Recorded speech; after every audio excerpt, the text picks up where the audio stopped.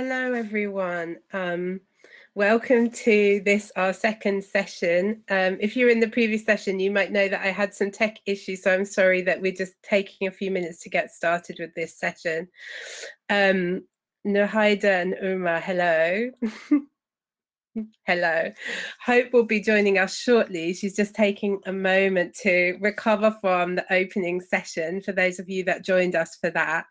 And this session, we're going to be diving more deeply into the work that we facilitated together. So Hope and I, who you may have met in the opening session if you joined us for that, and Uma and Nurhaida facilitated a series of what we called contextualized conversations in different regions, looking at the topic of cultivating caring and compassionate aid organizations.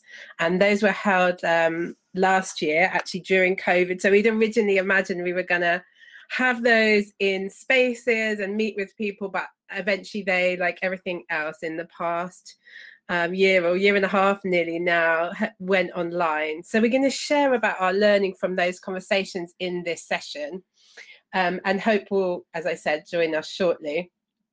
So just to give us a moment to arrive in this session and to get started, I'm just going to invite you just to take a moment, and I want to take one myself, just to, again, breathe and arrive in this different space.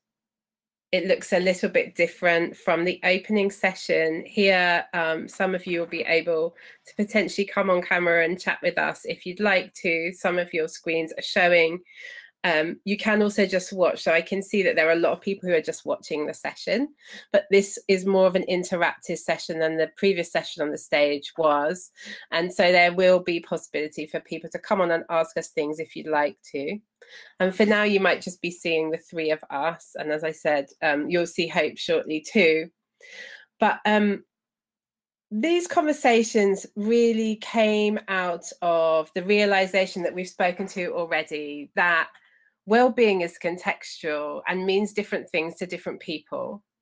And we really wanted to, as I said in the opening session, tend to the process that we were in around what does it mean to cultivate caring and compassionate aid organizations by asking more people and engaging more people in what did well-being mean for them and how were they interested in participating in this conversation, but also in working for change in their organizations in the way that they did their work.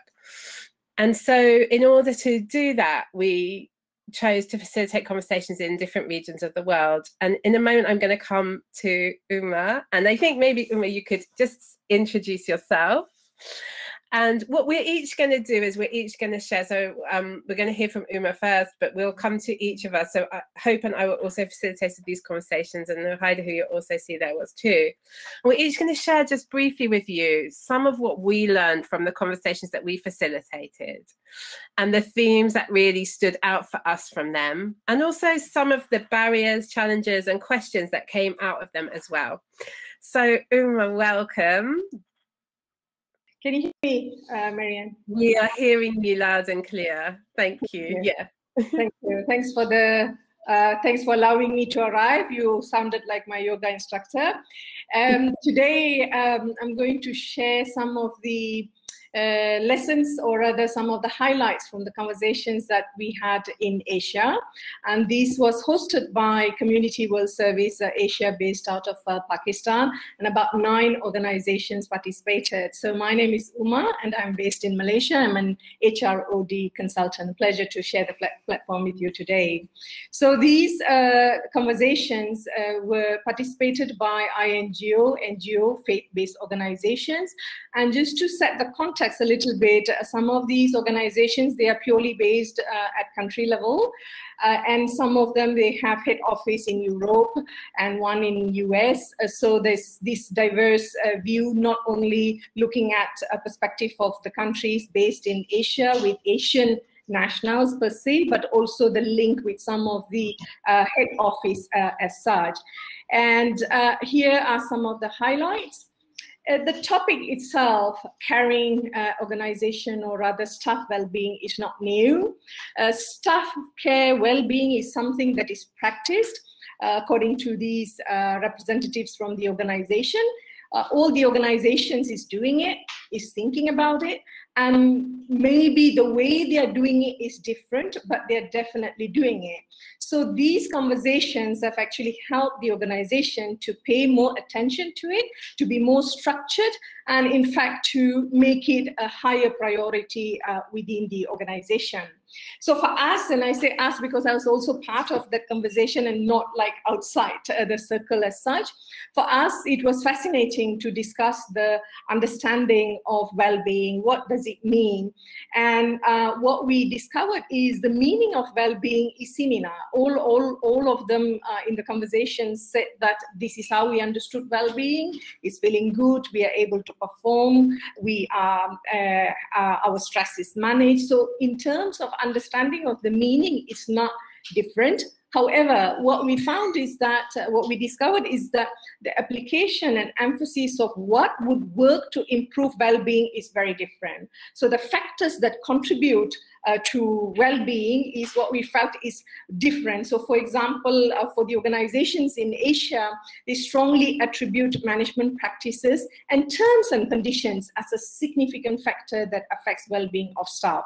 So for example, where organizations are struggling with the basic salary, even to get the payment of salary in time, or to make sure that the staff are retained within the organization. And also in some of the countries where labor law is not very strong, and so legally you do not have the staff protection. So this is felt as a major stress factor, both for individual staff as well as for the leadership. So for the leadership, how are they going to maintain this? And this is a huge stress factor. And this, for example, this view may not be the same for organizations that are far more well-resourced. So for some of the organizations where they have the head office in Europe, for example, the emphasis is on mental health. Mental health is not necessarily well received, or is not seen as a major priority by the organizations in Asia, and we are talking about 9 organizations or so. Perhaps because this is not well understood, perhaps the staff don't understand the need, but then what we understood is in some cases the partner organizations from Europe keep pushing for the organizations in Asia to take on this mental health professional support, and when this is offered to the staff are not really buying in or wanting to take this particular mental health support. And maybe also because the staff, they have their own way of coping. Maybe they have their own family or any extended structure that could support this particular aspect of their life. What we also discovered is that patriarchal leadership, which stifles a female staff to speak up, or leading female staff to being more assertive than usual just to get points across, adds to the stress, and particularly to the female staff. On that note, we agreed that well-being should not be genderized and not seen as a female role to be the carer or to be the well-being provider.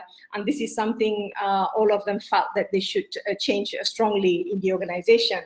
Now, reflecting the practices in their own organization, some of them or all of them felt that there is a disconnect between the policy and practice. Maybe the HR-related policies, including well-being aspects, are there in paper, but these are not fully implemented. Therefore, this also links to the organization culture that sometimes does not adequately promote well-being. Now, the other points that stood out in this conversation was having a common understanding of well-being is important, and also what staff can expect from the organization is also important. What was highlighted is the need, the wellness need is very diverse, and there's this bandwidth issues to support all the requirements. So different staff needs need to be fulfilled where it comes to the wellness. So in fact, each one person who participated in the conversation had their own stress factors that affected their well-being. So to what extent does the organization fulfill the needs, the wellness needs of staff? And also the question is, how does a compassionate and caring organization look like? Am I an organization that is more caring than your organization? What do I do to show that I'm more caring than the other? So how does it look like? And what was also, we felt not very clear, and through this conversation, which was highlighted, is that what are the indicators for organization to be caring and compassionate? Most of the organizations, they said, we are doing our part. Yes, we are providing a lot of support. We care about our staff. But would you agree? Would the other organization agree? So what is the benchmark like? So this was also something that was highlighted. And I think there was also the question about the balance between the organizational responsibility versus self-responsibility. Evidently, all of them agree that the organization has a duty of care. But what about self-responsibility? What about self-care? So sometimes I think this is not necessarily paid attention to. There's a lot of expectation that organizations should be doing something, but to what extent is the staff taking, or as individuals, staff are taking the initiative to pay attention to their well-being. So this was also something that was highlighted.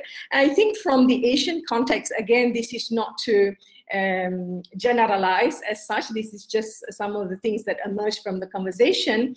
Some of the staff, they are not necessarily independent or mature. So sometimes if you look at the job description, there's this clause which says able to work independently with minimal supervision.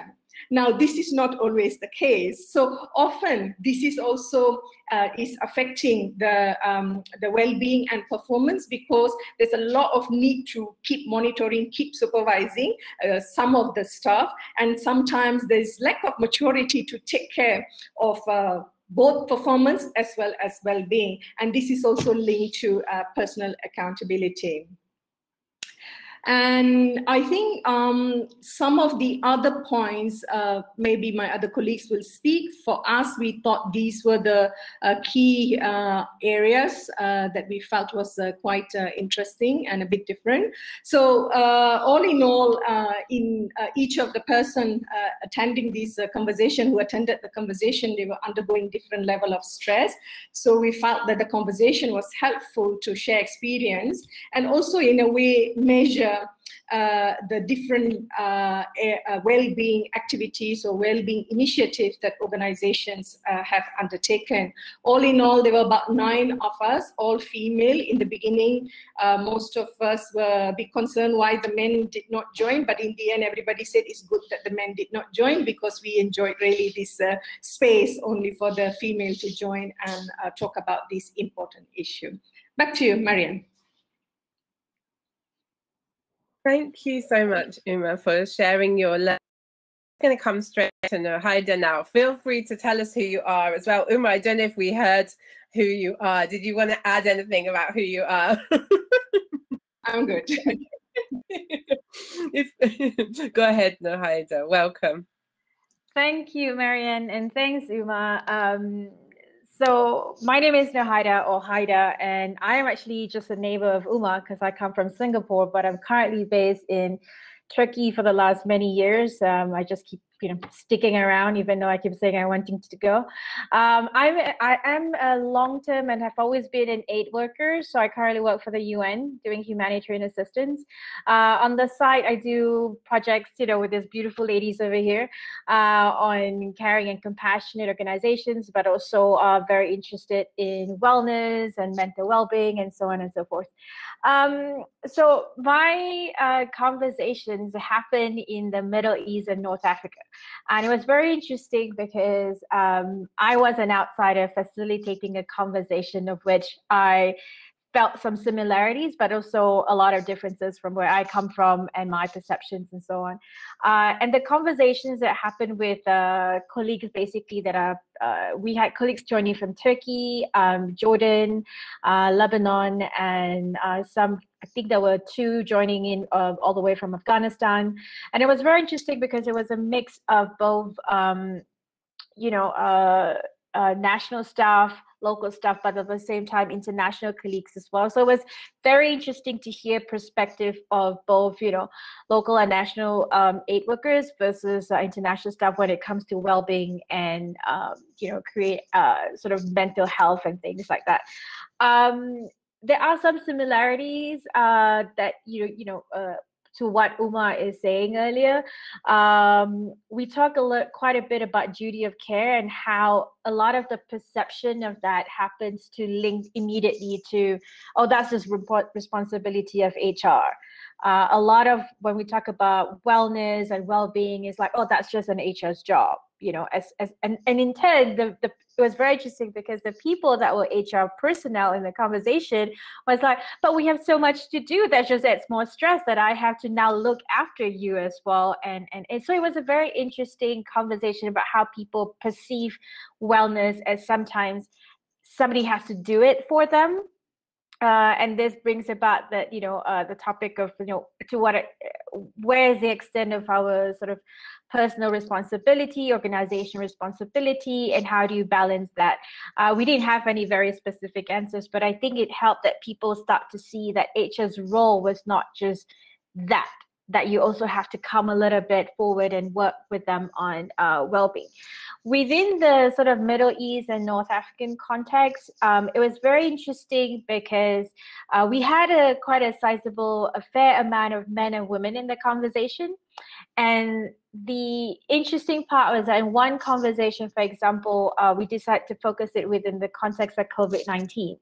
And a number of the participants were parents.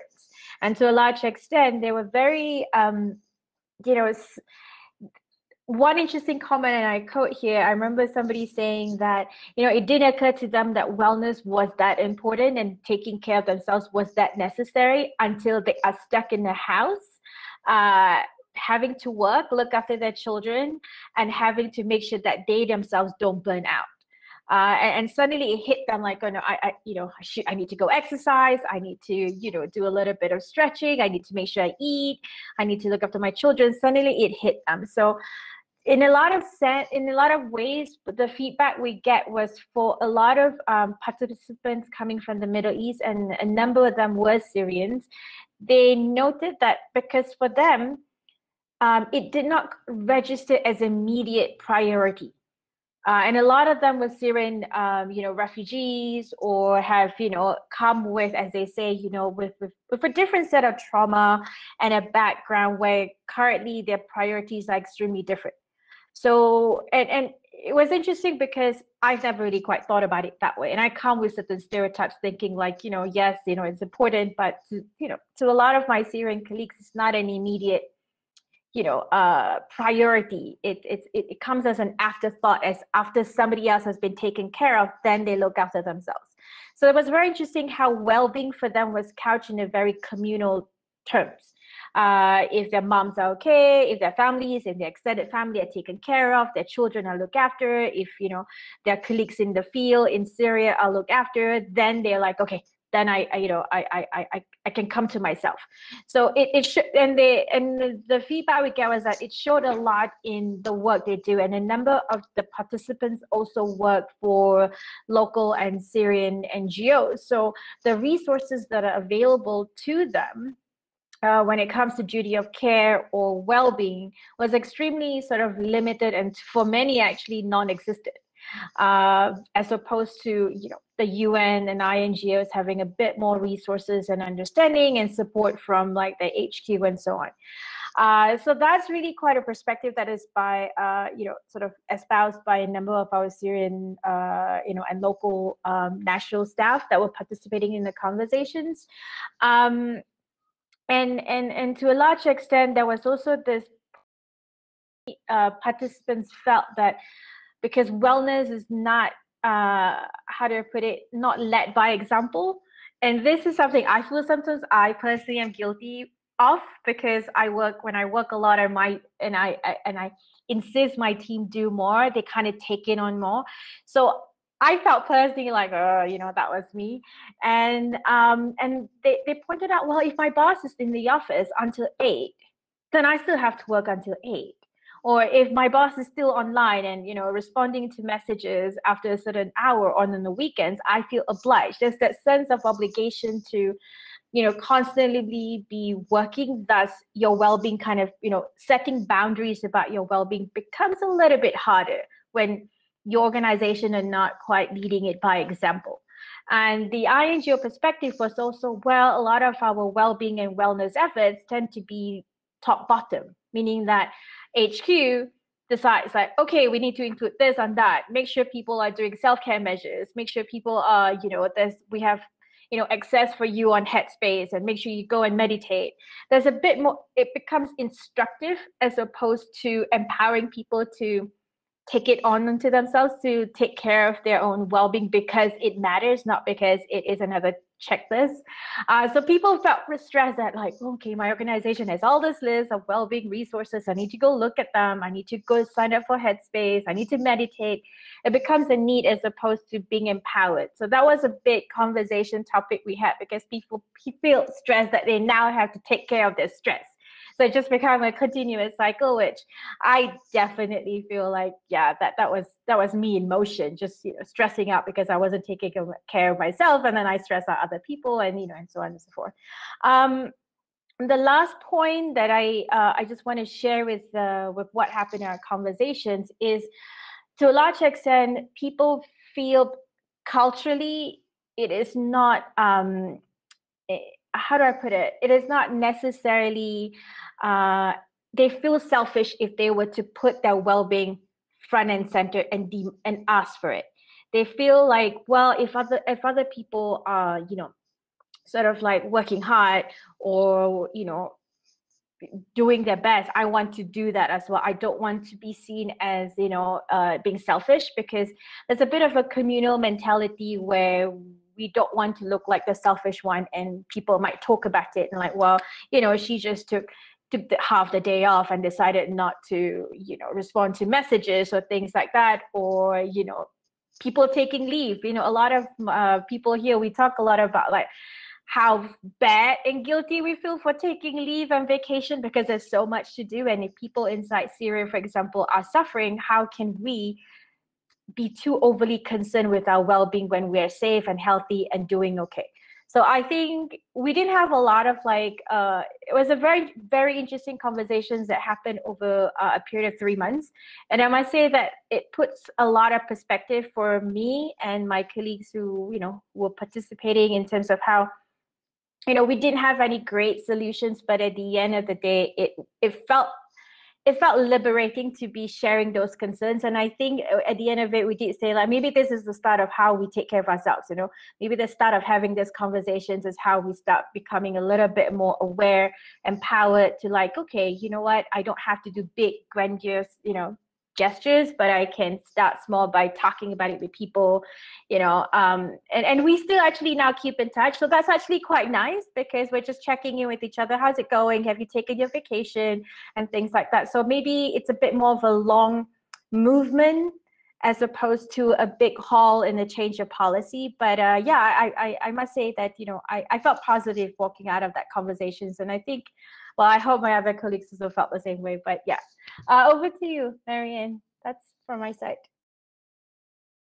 Thanks, Haida, for sharing your experience. I want to say a few things about the conversations that I facilitated that were with people based in Europe, who were mostly people working in international NGOs, but of different sizes and types with different perspectives. And many of the people that joined my conversations were people who had a specific responsibility to well-being, or for HR and staff care related matters in their organizations. Sophia's really also, I just want to draw attention to something before I say a bit more about that. Sophia asked in the chat, and I just want to say that what we're reflecting on are spaces that we facilitated, which were kind of confidential practice spaces. They weren't a research as such. They were more of a conversation and an exploration. And so we're not publishing like a in-depth report on all the things that were said in those spaces, but there will be a facilitation guide that's based on the draft guide that we use for these conversations that will be shared by CHS. It's not available yet, but it will be available very soon. So I just wanted to say that, and then I'll come back to what I observed and learned a bit from the conversations that we held in Europe. And the thing that I really want to draw attention to, and I probably mentioned it a bit in the opening session as well, but is that there are the conversations that were held in the space that I've facilitated, a lot of them looked at like, how do we as people with a responsibility for well-being, staff care, those kinds of areas in an organization, how do we get the attention of senior leaders?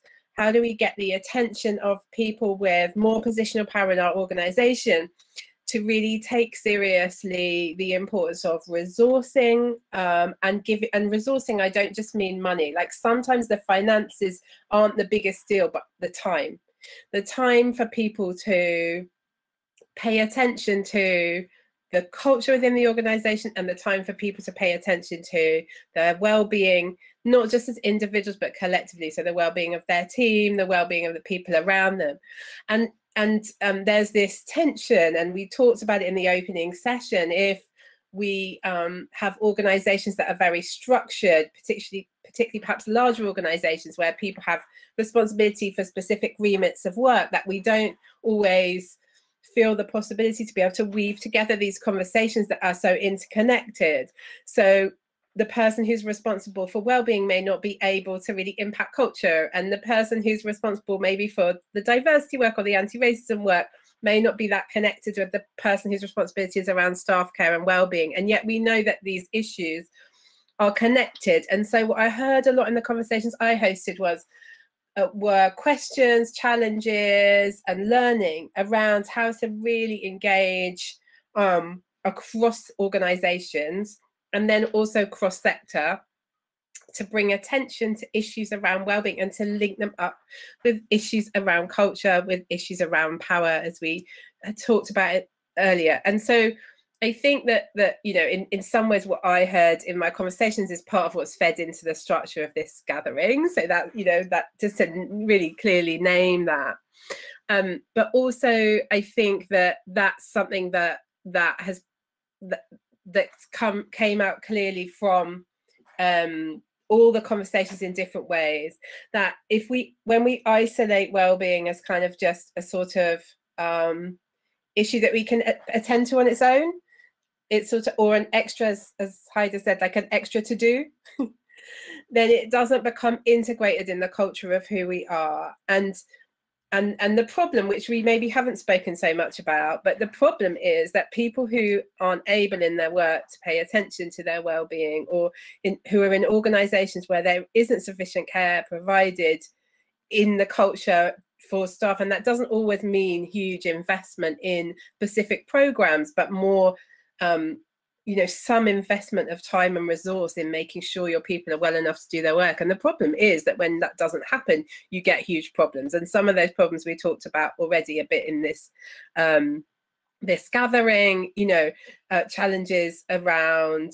harm that may happen within or around our organizations. But you also get a lot of people who are really exhausted, who are really, you know, and who may not be functioning, or are likely not functioning in the best way that they can to create the change in the world that our organizations are seeking to create, because there's too much, and they're not able to take sufficient time to care for themselves. So I think for me, what really comes out of all the work we've done so far in the initiative is this importance of bringing a conversation about, well, what does all of that mean, to the kind of the heart of how we organize and run our organizations.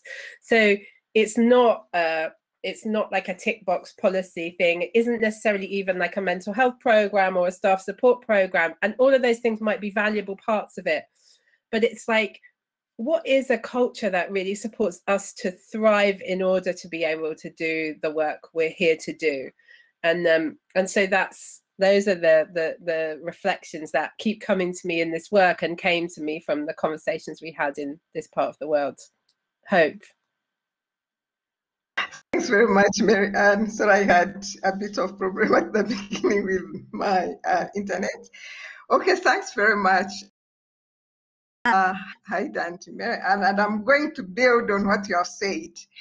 I speak from sub-Saharan continent, and I, as an African woman, living on the continent and working on the continent. So the people I interacted with or organizations I engaged with are on the African continent, and they range from West Africa to South Africa. I'll talk about some of the causes of wellness as they explain them to me, of the strategies that have been used, and the efforts that to. So most of the people I talked to were women working in women's organizations, but I talked to a few men, as well. The key question is, when I go to work, how do I take who I am? How do I take my hat and not leave it at the gate, throbbing, and pick it on my way back? And if I take my hat to work, am I going to be seen as a professional person? Some of the ungroundedness, as we kept referring to unwellness, being ungrounded, being, so much so that even in the morning, you can't find your keys while you are holding them in your hands. That kind of unwell being that makes one forget even how they go, but they don't know how they got there. They are at work mistakes because they are unwell. The reasons have to do with the kind of work. From the feminist perspective, the kind of work working on context issues of abortion, contested issues of sexual orientation, fighting for resources, resources in communities, natural resources, land, water, and other things, supporting women who have been violated, and sometimes even putting them in safe spaces, entrenched family issues. You are working, but at the same time, people may be even your spouse who is HIV positive. How do you take that work? How do policy of the organization? How do you tell your boss that actually you came late because as such a hospital, will they understand that? And that's what I mean by taking yourself, your heart, your emotions, whatever you want to work. Trying to be professional, that word professional, the way it is understood, and at the same time, from your surroundings. So these are some of the things, and I'm just mentioning a few. And as a result of this, that people don't find the space, or the spaces we've created never sit of ungroundedness, never sit and talk about the causes of things which are fires. Because we don't talk about it, we remain unwell. And when we remain unwell, we get sick. And when we get sick, we become bitter, and eventually we die very sad. So many activists have died very sad. So where is room for discussing these things? Is there an organization, sits and says, okay, let's check in. Where are we? Heart, mind, and body. Let's check in. Are we on fire? The activist fire. What can we do that we are really on fire, so that there is space for me to talk about this man who has been chasing me because I defended his wife? Then talk about religious fundamentalists in my community, or cultural fundamentalists who are saying that, I'm the whole village. I support issues over all. Where is room for me? Even my family, some members of my family have got COVID, so I couldn't write my reports. Where is that room? Where is room for me to say that a friend is not well and I'm supporting that friend? So these are some of the things that make the people I talk to unwell. The men that I talked to struggled with the issue of being negative masculinity, and at the same time, taking care of not the way they were brought up. They were brought up. If you're a man, you know, these are soft issues. What I've highlighted and what and Mary Ann have highlighted are soft issues. They are intangible issues. They are not issues that bring money into an organization. They are not issues that, you know, you write about. So what we have been trying to do is to find ways of addressing some of these issues. The Urgent Action Fund in Africa is setting up farm and rest and share information. We are trying to document these stories. We are trying to talk about wellness comprehensively, because if a woman, things we do depending on the context, breathe, taking care of yourself, those things are really important. But at the same time, if a woman is being haunted by her community, you know, the chiefs are against her, and some have had to pack and, you know, really move from their communities. You can't tell her to breathe. She will breathe while she's running so that she can remain grounded, but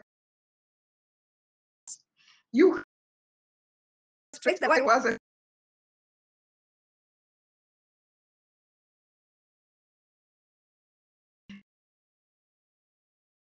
but it's not enough. Do we have money to support go and be safe? So we are trying to talk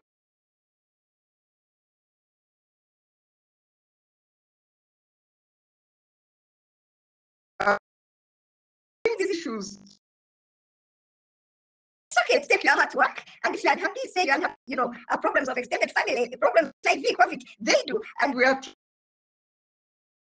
maybe we have not gone very far, but we are beginning to have. So we are working on some strategies, and maybe in the course of 2 days we might share some. But from where I stand, these are some of the important things for us to remember, that we can take our hearts, our emotions, our, you know, the whole is who we are, and take that work and not abandon some parts and say, on my way home, I'm going to pick parts of me and go home. Doesn't work, because then you have got terrible fragmentation. And we're also trying to create organizations that sit and say, okay, what is ungrounding each one of us? And we are trying to continue identifying fire extinguishers, activist work. So over to you, Mary Ann. Thank you, Hope. So we'd really like to invite some of you to join us in this conversation, and we've got a few questions. But what we can do here, so this technology is new for most of us, but what we can do is we can have some people actually come on screen and chat with us and share some reflections also, if you'd like to.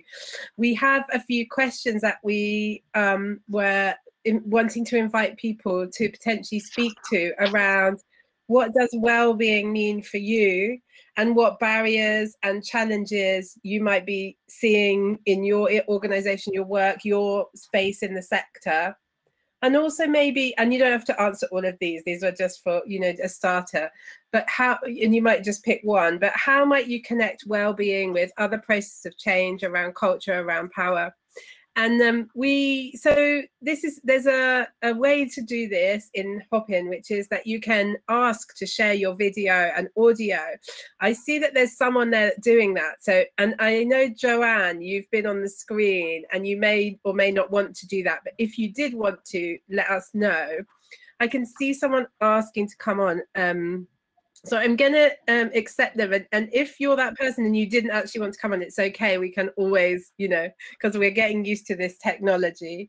And others, if you let us know in the chat, if you'd like to come on and share a bit with us, we're going to have, you know, maybe 20 minutes now of just inviting audience participation, and we'll see how it goes. I think who's that? I've just accepted you. I can't now see your name. No, I don't see. Maybe you've gone off. Is there anybody who'd like to come on and reflect? I've seen people reflecting in the chat, and I don't know if any of the people that reflected in the chat would like to sort of share a bit more about what they were saying, or respond to any of those questions that I posed around what well-being means to you, or maybe the barriers that you see in relation to this topic. Hi, Smriti. Okay, I'm going to let you. So what you have to do, and we're just get used to this, is you have to ask me to you have to ask to share your video and audio, and then I have to accept you. So Smriti, if you ask if you can see that button, I hope you can, and then I'll accept you to come on and join us. It's just like a click thing. Can you see the button?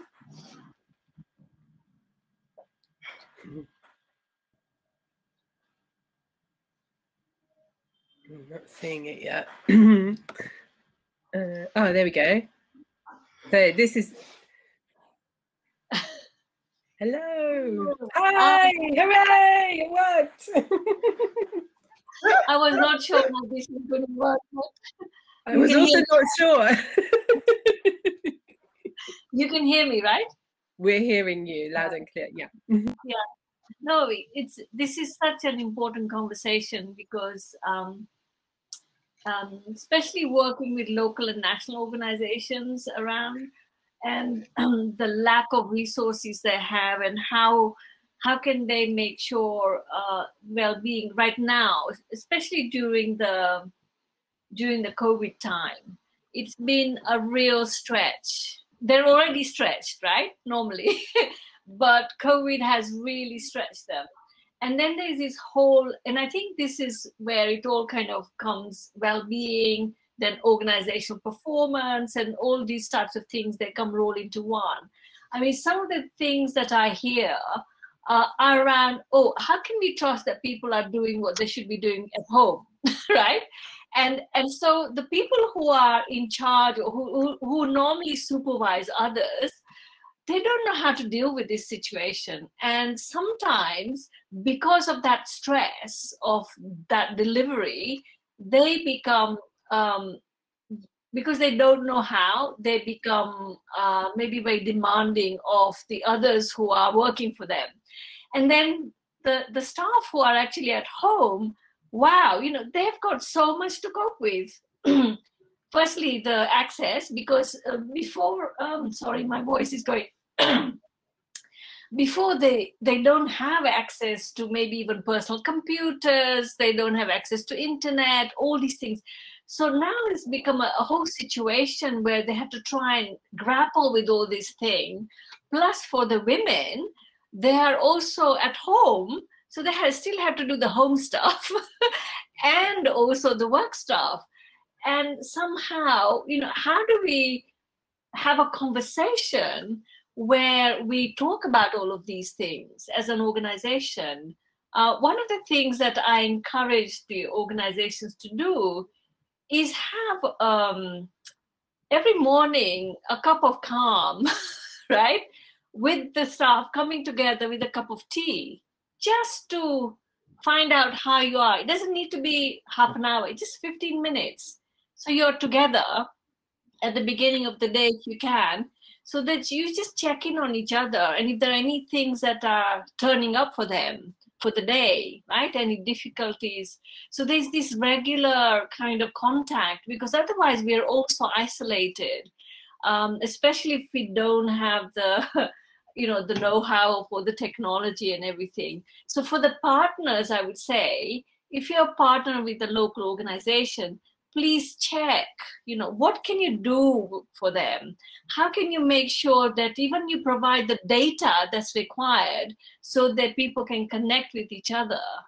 There's so many small things you can do. It doesn't have to be a huge thing, right? But just check in with your partners. What can you do with each other? And I think also sharing with each other, I think I already put in the chat, I'm accompanying a local organization, 30 staff, just helping them to look at what do they need right now. And we've just been having these sessions with breathing and poetry and dancing together, and it's just lightened up that mood, right? That really helps them.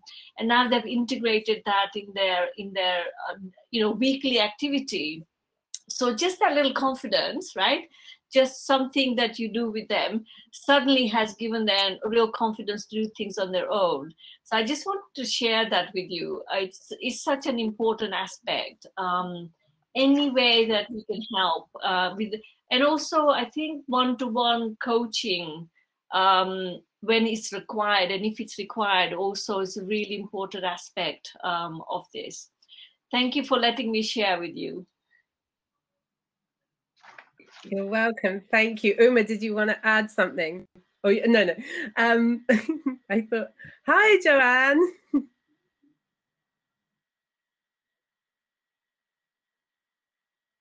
Oh, we can't hear you. I think you have to unmute at the bottom. There's a, you got it? Thank you. Thank you for sharing the screen with my initials. I'm sorry, I wondered why it was just me at the beginning. So, but more than that, thank you for sharing your learning from your interesting regional conversations. I'm based in the UK, currently working as a consultant, having worked for 12 years for Amnesty International in London with a global remit. But for the past 10 years as a consultant, I've been working predominantly with male aid workers, researchers, development workers, many of whom have come from a former military background. So I thought I'd just share that learning because you have touched on the challenge of the well-being conversation. And it was very clear to me, and in many ways to the male aid workers and researchers I was working with, that they were struggling with their own sense of, as Hope mentioned, bringing their professionalism to the table in their way, or as Hope mentioned as well, about the male culture that they felt bound by. And one of the moments that connected themselves to well-being was by, first of all, starting the conversation about work, so making it integrated into their work a little bit more like an evaluation, and making it a more formal conversation and taking it to an informal one. So almost like flipping it from what the previous speaker said. And so having a structured or then a semi-structured interview, taking it from evaluation and then more finishing off with the informal. I think it's about trust and building trust and meeting whoever you're talking to from the place where they are, be it, as you just said, working from home and those challenges and accepting that. But what I've found from a male perspective is where they are is, I've come here to work and I want to talk about the work. I don't want to talk about what makes me feel and therefore my performance, but talk about the work. And then as you unpack that in a formal way, that trust gets built, those barriers came down. This has taken time, but that was one reflection back I wanted to put in. Thanks for bringing that, Joanne. I think it's really interesting because we noticed in, I think, all our conversations that although we did have men participating, or at least in most of them we did, there were always, or almost always, less men participating in them. And I think, it is something that we have to acknowledge and think about. And we had thought a bit between ourselves as well about, like, what are the things that we might have done differently or that we could do to encourage. And so it's really helpful to hear your reflections on that. And I think, it probably, those reflections that you had probably don't just apply to men. No. I imagine there are lots of people that applies to. And I think we saw in all our conversations, some level of resistance having conversation about, like, how I feel in relation to work. And they that resistance showed up differently in different contexts for different people. but there's something about, you know, can I break down this barrier of here I'm the professional, and sort of, you know, and to what extent do I want to and need to, and how, you know, and I think it's really an interesting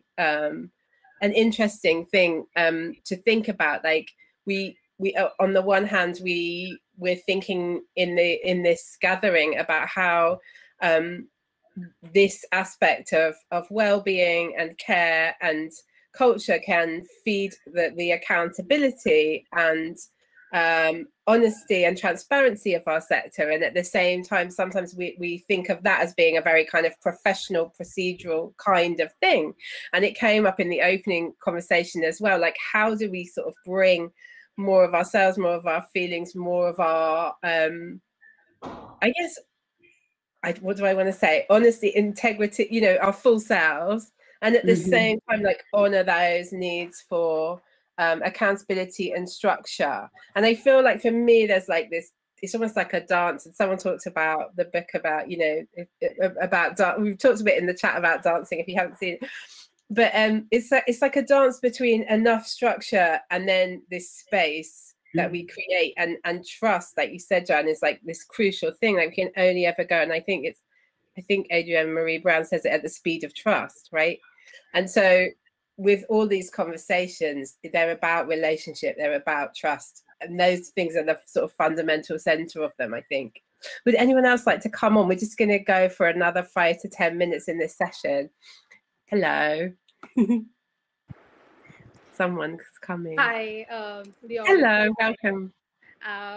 Thank you so much for accepting my request. I feel too overwhelmed when I see all men coming out and sharing their experiences as to what their perspective of care or well-being in an organizational system is.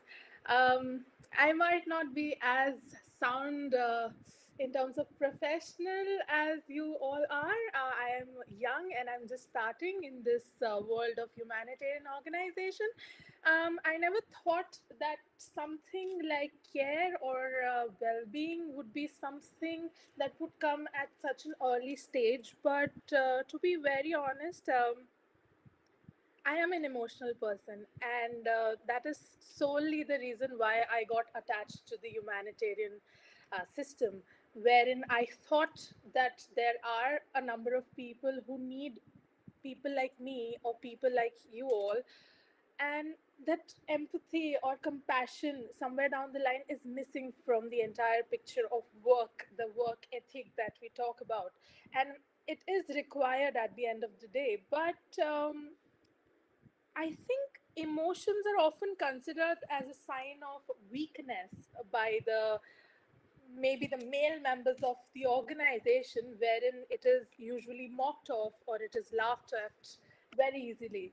And as Joanne was mentioning that, yes, men are like, okay, we want to work and we would like to stick to work, and there is no place for human emotions, then I think it is somewhere down the line too contradictory to the fact that you are a part of a system which includes a lot of emotional aspects as well. Unless and until you aren't a good humanitarian from within yourself, how will you be able to put yourself out in the field, actually offer help to people who are in dire need of it?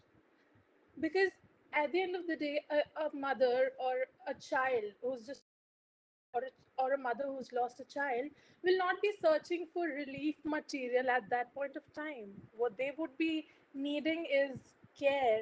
They would be needing understanding. So I think unless and until that internal understanding of emotions are not there, I think we won't be able to become good humanitarians. Yeah, so that is what I would like to bring on the table. Yeah. Thank you so much for sharing. It's really nice to hear people's voices and your reflections. I want to, before we close the session, I want to, because we're just going to go for a few more minutes, I want to welcome a couple of things. First of all, we've talked quite a bit about the differences between who you know, kind of women and men, and I want to name that there are people who don't identify on that gender binary, and there may be some in the audience. And I think we maybe, I want to bring to this conversation an understanding that while we're talking about how we've engaged with different people in these conversations, that we don't want to kind of give the impression that well-being is for women, or that gender binary is kind of inherently the only way to live in this world.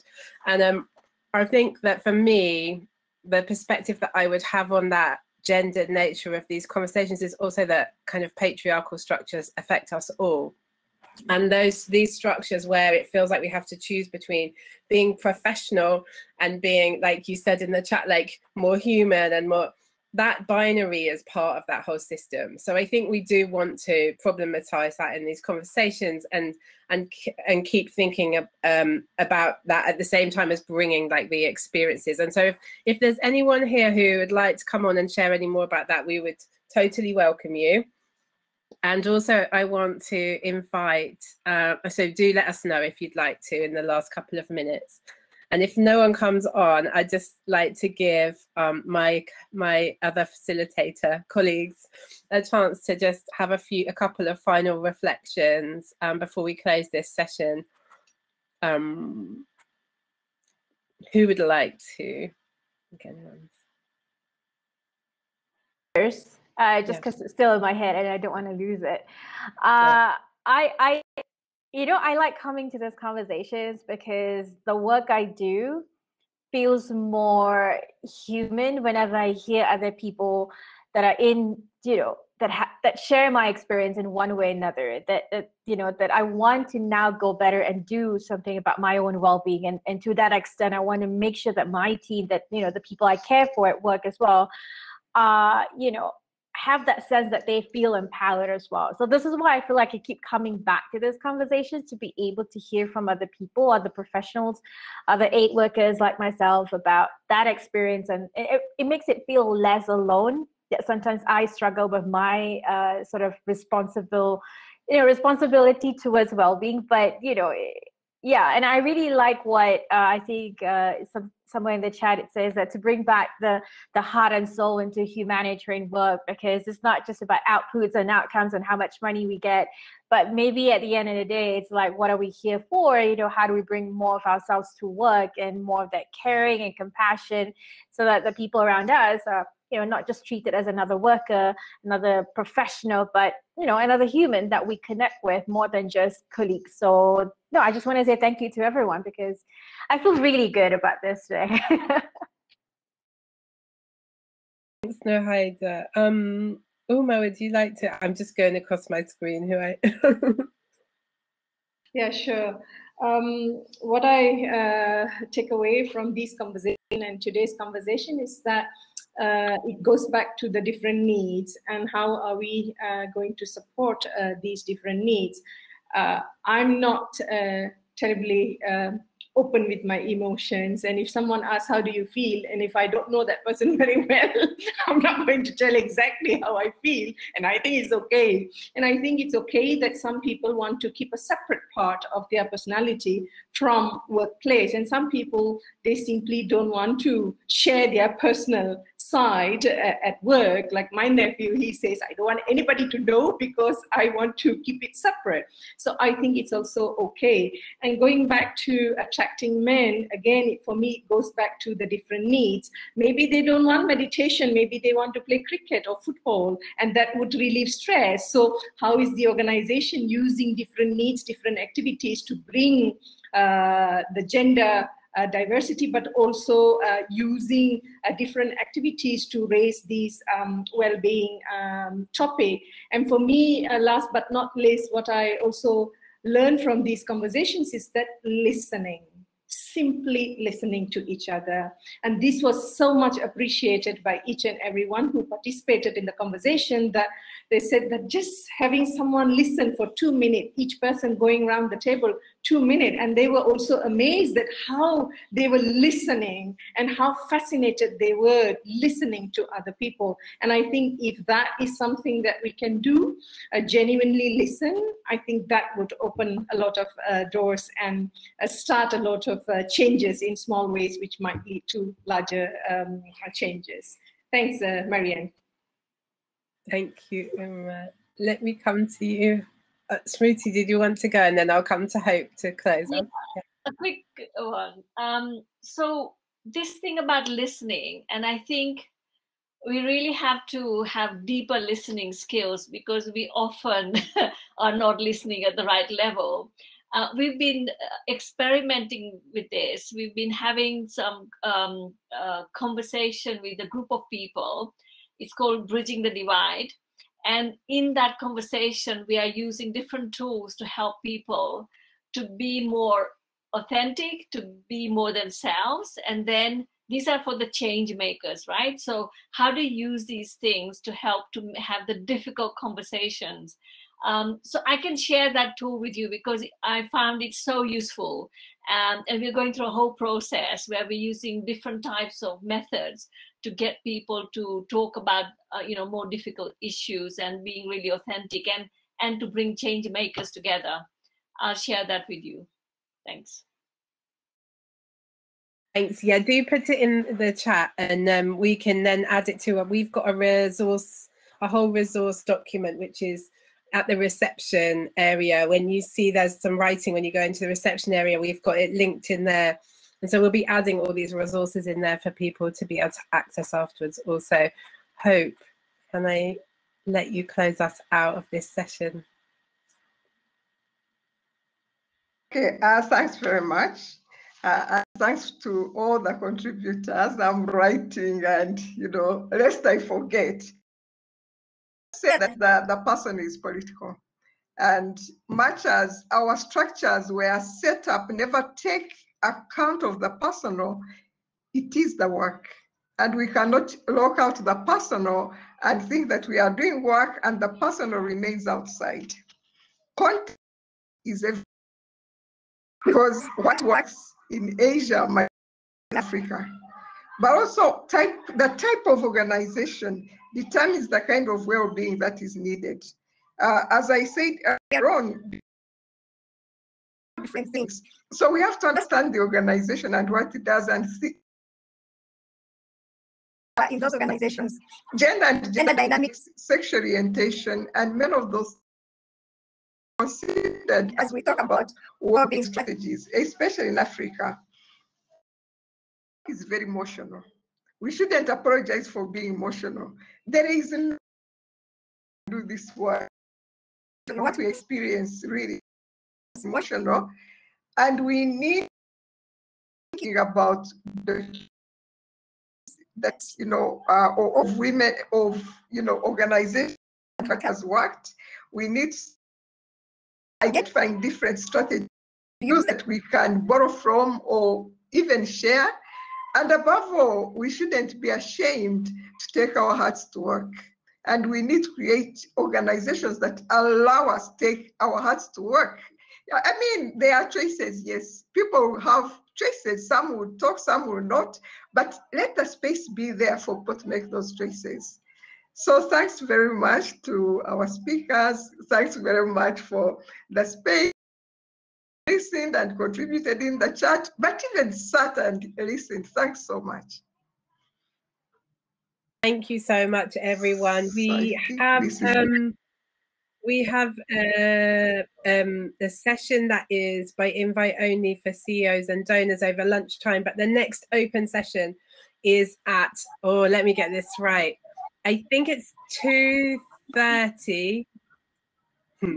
I think it's 2:30 Geneva time, but please check the schedule. But it's essentially in like an hour and a half after the next hour that's coming.